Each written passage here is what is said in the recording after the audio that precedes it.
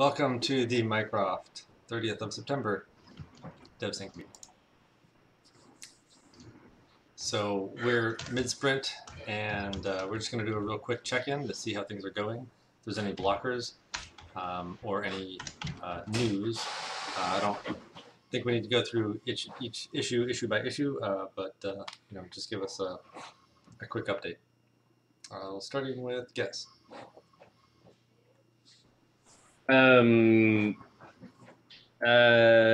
Yeah, so I put up a branch with a new Jenkins file to copy across the Mycroft logs when we run like conf. It seems like going the proper route and using the attachments in Allure is probably going to be far more difficult than I originally anticipated, because that's all handled by an independent package, so we'd need to fork that and maintain our own fork, which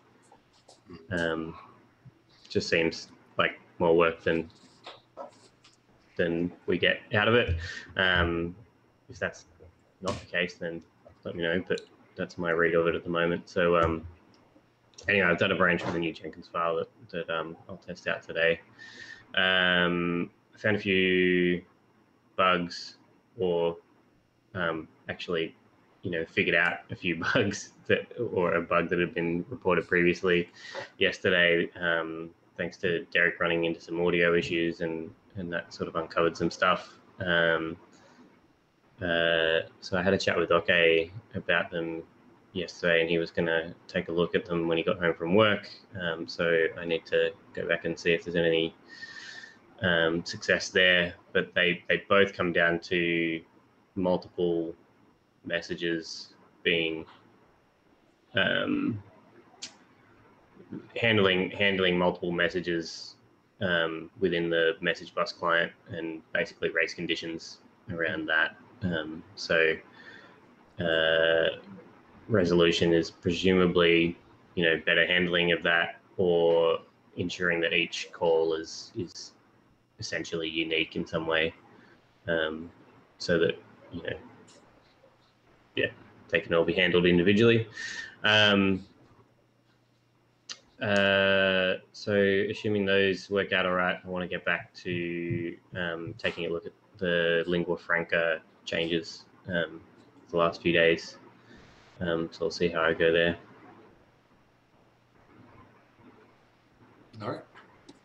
All right, thanks. I'll call on Ken because he just got up. No, I'll just go. Ken, are you? I had to turn the AC down. No, I'm good. I've got everything integrated. I had a couple of issues that blocked me a little bit regarding elevated privileges that I worked around. The point where I'm at right now is the switch handlers need to send out a volume increase and decrease message on the message bus. That's all that remains to be done. And then I'll put a pull request together. I was hoping to have that done today, but I got caught up in some stuff yesterday. The only question I have is if somebody can send me a link to the branch that I should be cloning and creating my pull requests from, so that I can get it submitted to the right place, or at least update or refresh or pull, I guess is the technical term, from the proper branch that we're using. Once I have that, then I will create a new, code line and then submit a pull request to that branch. Limited functionality. Not really sure what the activate button should do, short of maybe turning on the listener, but I'm just not sure. That's what we do right now with the equivalent of the action button on the Mark I. Should I return? Yeah, so I'll return that functionality. That's fine. Yeah. But I think eventually, we want it to maybe do some other things, but they're not fleshed out yet. I'm trying to avoid a round trip to say, hey, because remember the switch handlers are often their own interrupt routines, and I'm trying to avoid a round trip to the message bus to say what's the current volume, increase or decrease it by 10%. So I may actually add a call, a message bus handler that works off of a percentage uh, variance rather than a percentage value, which is what it does now. Hmm. So right now, you say set it to 75%, set it to 50%, which is wonderful if you knew what the previous percent was. But if you don't, then you have several things you could do. I could query the message bus and say, what's the current volume setting? And then send out a message to change it. But that just seems like a really wonky way to do it.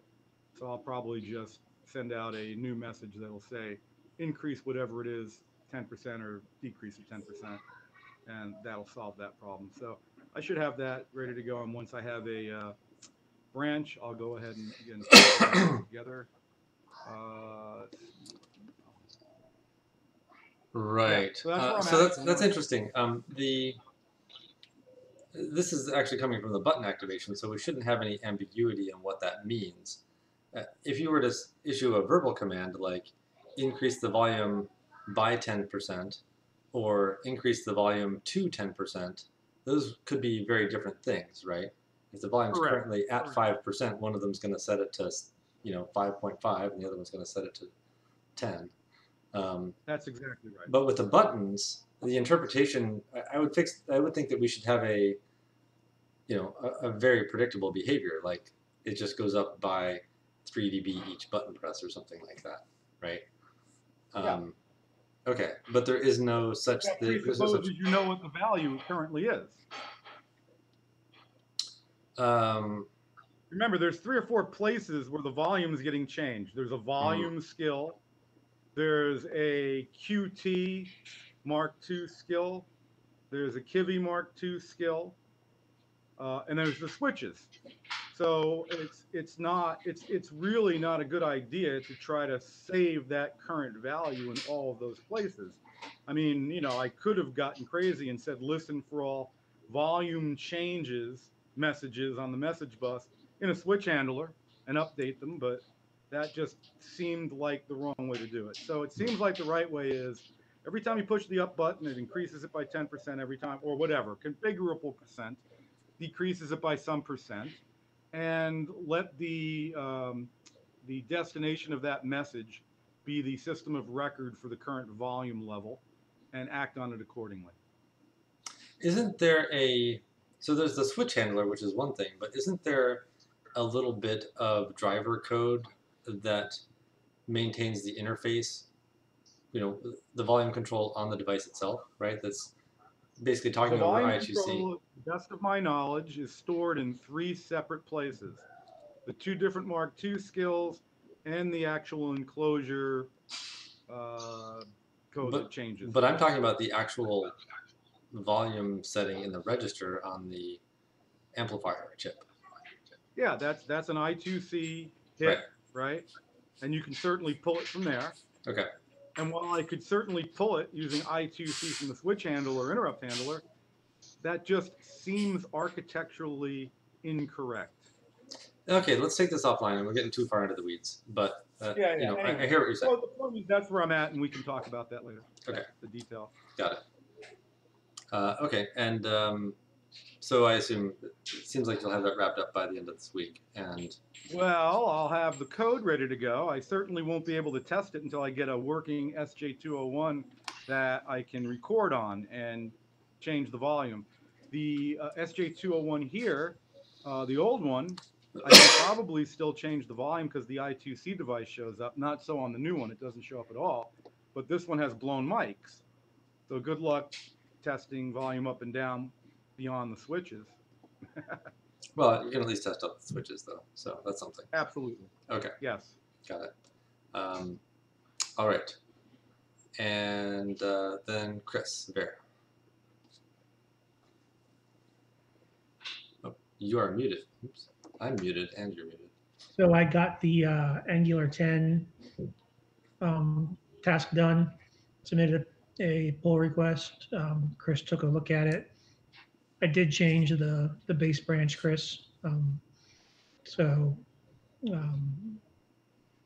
anything else you needed for me to? Okay, so if you want to approve that, then that will go into the next version of Selenium. Then I was going to start on the tagging UI, but after a discussion today, I will be going back to the collection logic and changing how we name um, the audio files we collect. So that'll be my next task that I'll get done this week. So tagging was included, the tagging UI was included in the sprint, but it's not going to, I'm not going to get to it between now and Friday. So I may get it started after I get this new hashing algorithm done, but I will not finish it. Okay. Derek. Hey guys, I've got a little helper here, so bear with me. I got stuff running on the printer for the SJ240, so all goes well, we can take a look at that on Friday. I did a little bit more work on the GUI tagger. Just there was a couple things that we talked about from Monday with Chris and I that were left to wrap up, although there's a lot that's done. So I'm not blocking him there, and it sounds like he's not going to get to work on it until next week anyway.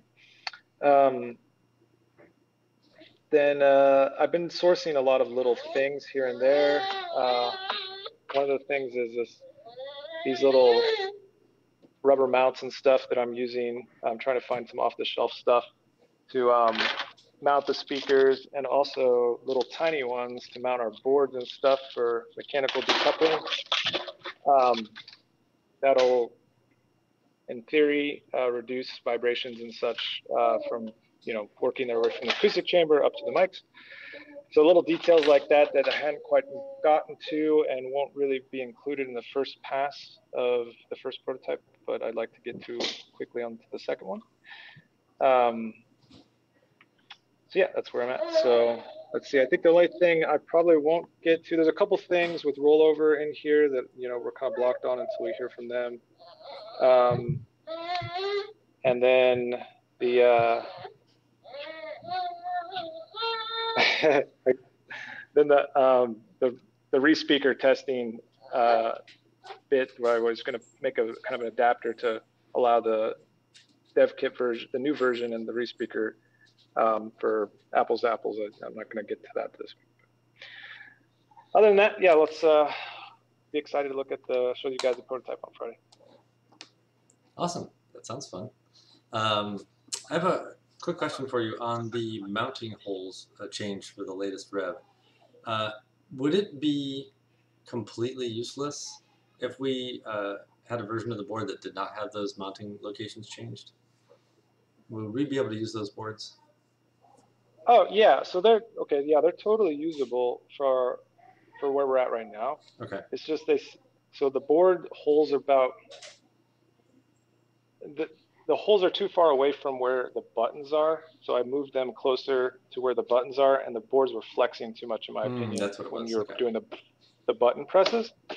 But it's not. I don't think they're going to break. It's just they flex. For the real product, it's too much flex. Got it. Okay. But for now, it's not really a problem. Okay, great. Yeah, I'm cooking up a scheme with Kevin on the next rev, so I wanted to know. But yeah, if we need to push that off for the next after that, I think that would be fine. Okay, got it. Okay, thanks. Rumor has it some of the children are becoming YouTube sensations. Yeah, has anybody considered maybe making money off them as influencers? That's way outside my expertise. I'm happy if I can get them to go to school. So, oh, I just noticed that I'm cutting off half of your heads in this video recording, so I apologize for that. People on the bottom row. Oh, technology. So I guess that's it for this week then. As promised, a quick update, and we'll be back on Friday to see how things went and start thinking about the next sprint. Unless there's anything else from anyone. Michael, did you want to stay on and talk to me real quick about the volume issue, or you just want Sure. to let it go? Yeah, let's go ahead. Let's do that. Okay. All right. Thanks. Bye for now.